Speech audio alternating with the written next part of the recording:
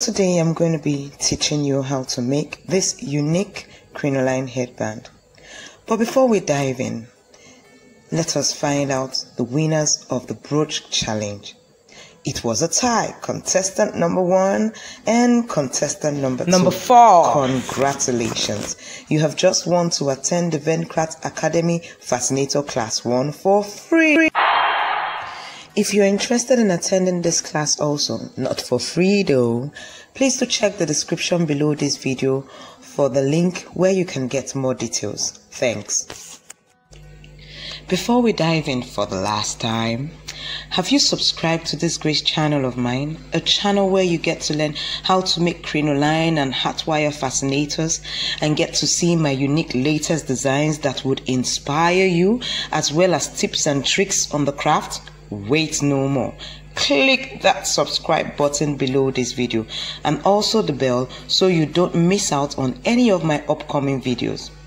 Now we dive into today's training. Here are the materials we would be needing to make this unique headband fascinator, starting from the right. A piece of bridal satin, the size to cover up the pad used to cover the underneath of the headband. In this case, it's 3 by 13 inches. A piece of pad, the size to cover the particular Alice band you are making use of. In this case, it's 1.3 by 12 inches. Scissors, needle and matching thread, crinoline roses, which I made in a previous video, you can check the link up. Bead antennas I made, Alice band, B6000, an electric glue gun with a candle gum, of course. Let's get cooking. The first step is to get our crinoline roses looking hot and beautiful with the beaded antennas. In case you don't know how to make the beaded antennas and you would want to know, please write in the comment section below this video, please teach me how to make the beaded antennas, and I will get that done as soon as possible. So we would be making use of the B6000 to glue them in the middle of the crinoline roses. Now we're going to be gluing them to face different directions. Watch and learn.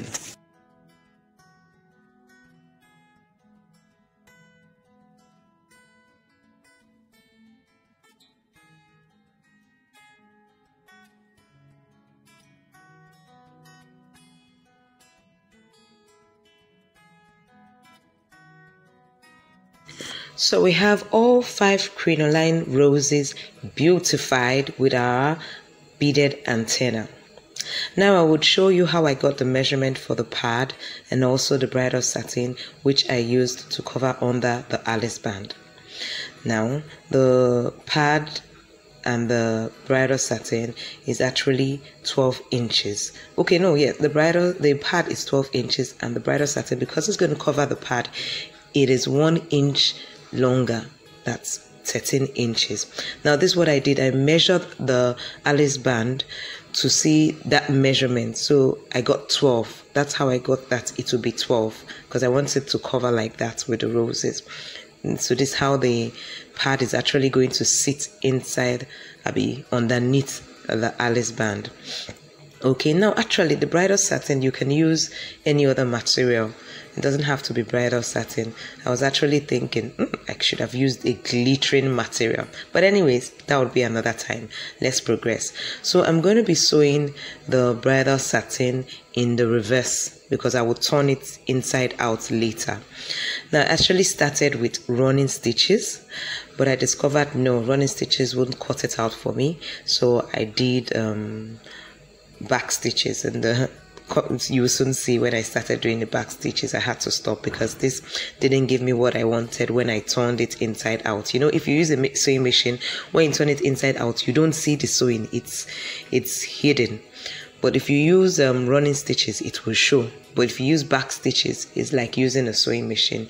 So if you have a sewing machine, you can use that. That would be faster. So you're just going to sew the left side or the right side and straight down. Okay, so here is the back stitch. This is how you do the back stitch. So this is me doing the back stitch that works like a sewing machine. So if you have a sewing machine, just please do use the sewing machine. It will make it faster. But this is for the benefit of those who don't have a sewing machine. Just do back stitches all the way down like that. You leave the other side open. Okay, the next step is to turn it inside out. So that's what I'm doing now with the scissors. Watch and learn.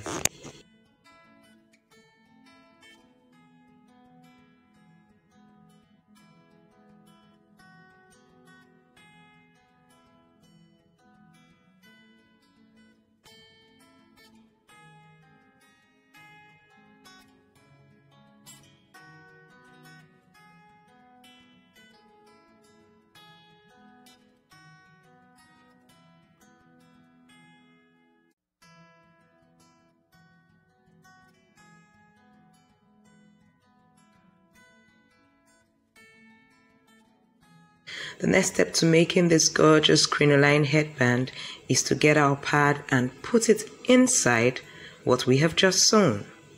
Watch and learn.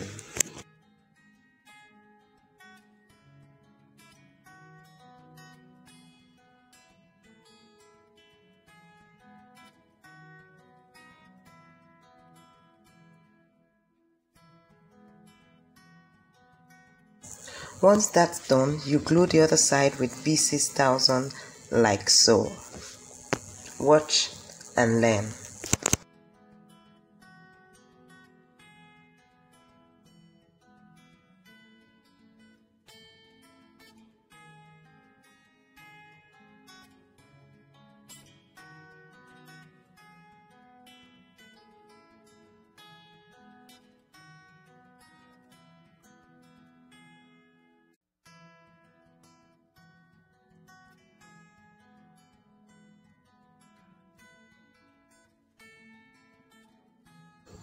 Next step on how to design this hot looking crinoline headband is to sew the crinoline roses to the Alice band.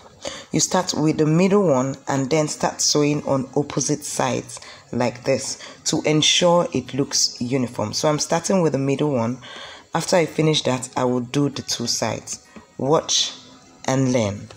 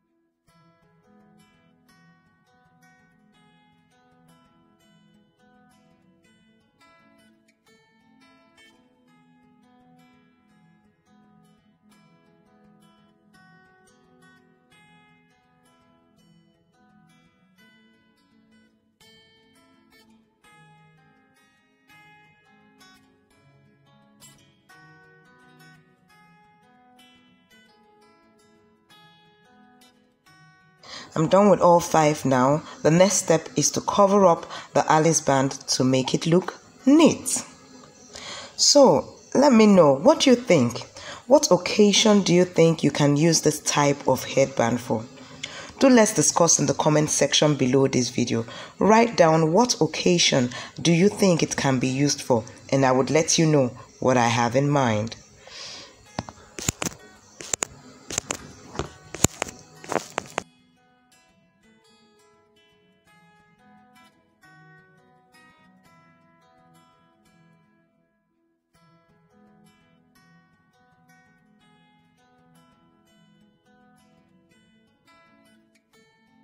Thank you so much for sticking with me to the end of this video. I hope I have empowered you to create wealth. Thanks for watching.